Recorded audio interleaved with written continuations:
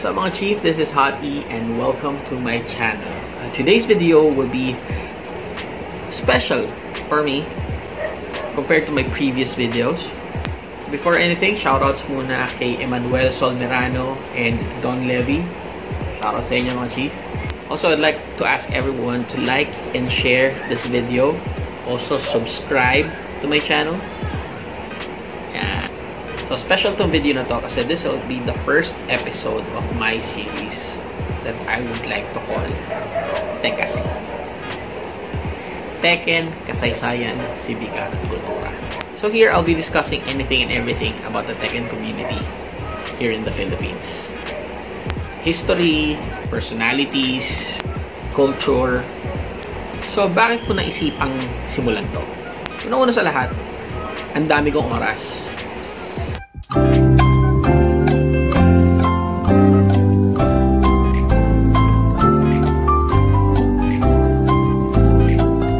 Isa pa, matagal ko na siyang iniisip gawin pero hindi ko alam kung paano ko i-execute. Now that I have my YouTube channel, may avenue na ako. Siyempre, since nagiging mainstream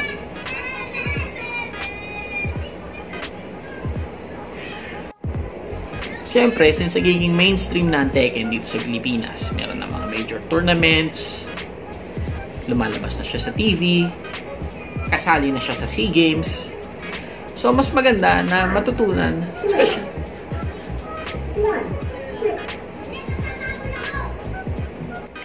So, naisip ko na maganda na matutunan. Na video okay naman.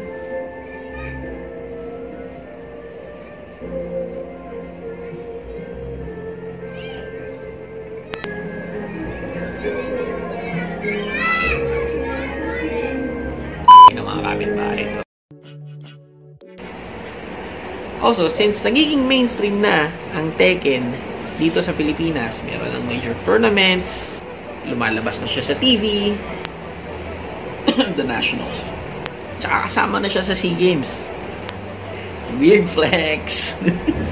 Hindi, pero totoo lang itong sinabi ko. Since nagiging mainstream na ang Tekken dito sa Pilipinas, mas maganda kung mas maintindihan ng mga tao yung community. At yan ang goal ng series na to. So, ano pang hinihintay natin? Simulan na natin to.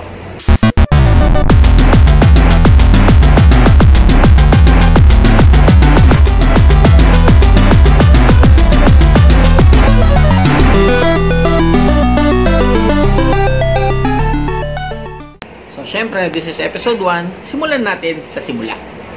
Okay, so disclaimer, I am not disregarding the communities outside Metro Manila. But for this episode, ang focus natin is yung pagsisimula ng community dito sa Metro Manila.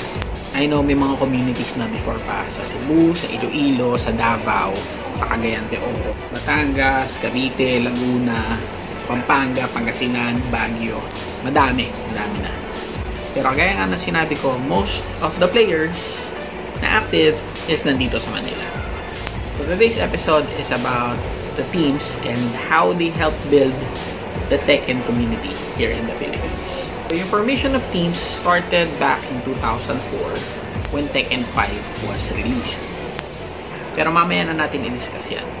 Kasi, long before that, meron ng mga teams na nabuo.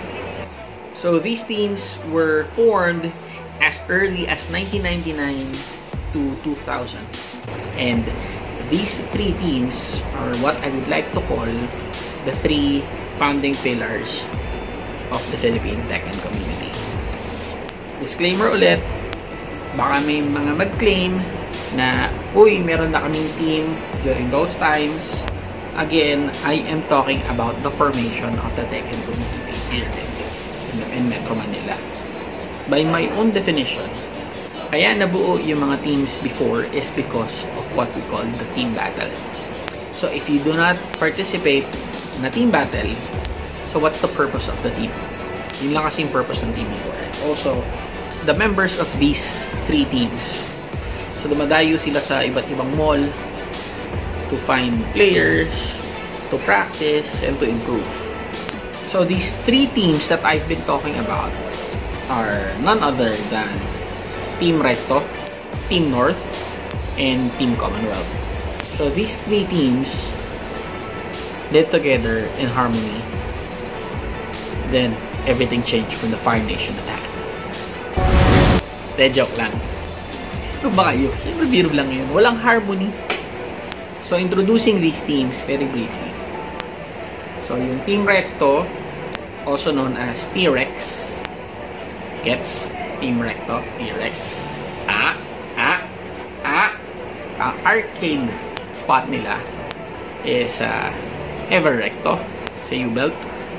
So, ang notable players, Lian Tancinco, aka Jill, si Lixter, yung brother niya, si Leo, Loleng, si Atan Fernandez, and of course, si Kenny Austria, aka Mr. Puersa. Sa Team North naman, ang arcade spot nila is sa SM North. Notable players, off the top of my head, si Hans, si Jay Buenaventura, aka Jay Batuta, si Victor Anthony, si Bonbon, at si Raymar. Cheng, hindi ko alam yung mga apelido ng ibang players. Pasensya na kayo ha. Wala pang Facebook nun eh. Team Commonwealth naman, ang play spot nila is sa Ever Gotesco Commonwealth. So, their team is also known as EGC. So, notable players are the Valladolid brothers, Owen and Louis, the Morales brothers, Claude and Franz, si Lexter, si Reynald, and of course, Martin Veraya, aka Mouse. So, anong significance ng mga teams na to sa growth ng community? Because of their competitive nature, nagkaroon ng mga team battles. Sa kanila nagsimula yan. And because they're competitive, nagkaroon ng mga tournaments. And yung mga tournaments noon, because konti pa lang ang may console back then, ang tournaments, nangyayari lang yan sa arcades. So, kailangan yung arcade mismo yung magpa-tournament. And ang promotion ng tournament before, poster lang. Minsan nga wala pa eh. Tapos by word of mouth lang kumakalat. Pero maraming pupunta because of these teams. Tawag-tawag, text-text. And partida, wala pang social media that day. Well, meron na yung Friendster. Pero hindi naman siya ganun ka-effective. And during those days, mahigpit din ang rivalries between teams. Wala masyadong engranding premyo, bragging rights lang. Tsaka tokens. Pag medyo sinuwerte ka, may t-shirt. Pag big time talaga, may trophy. And then eventually, come 2004, Tekken 5 came out. And doon na nagsimula yung card system. And because of the card system, pwede mo ilagay yung IGN mo or in-game name. So, nandun yung customized name mo plus yung pangalan ng team mo. Kaya mas nagkaroon ng emphasis sa pagkakaroon ng team. And because of this, maraming players ang ginustong magkaroon ng team. So, yung iba, bumuo sila ng sarili nilang team. And some teams are formed, depende kung saan ka naglalaro. Mga players ng Ortigas noon, they named their team Tigas. Team Ortigas. Team Bacoor named their team Tibak. And marami ding naglabasan ng mga malalakas na teams. We have PMS from the north, Elite from south, Met from the east. Marami pang team sa labas ng Metro Manila. Defiance from Baguio, CXR from Batangas. Basta madami pa. Nowadays, yung mga teams, hindi na sila restricted ng play spot. Basta tropa-tropa na magkakaibigan kasi mas madali na yung communication eh, because of technology. Yung ibang team pa nga sponsored. We have Secret Base, we have Bren, and of course we have Playbook Esports. So that sums up our first episode for Tekkasi. Thank you very much for watching. And mga chief, kung meron kayong alam na teams na nag-i-exist dati na hindi ko nabanggit, please put them in the comments. So again, don't forget to subscribe to my channel. Until the next video, maraming salamat mga chief.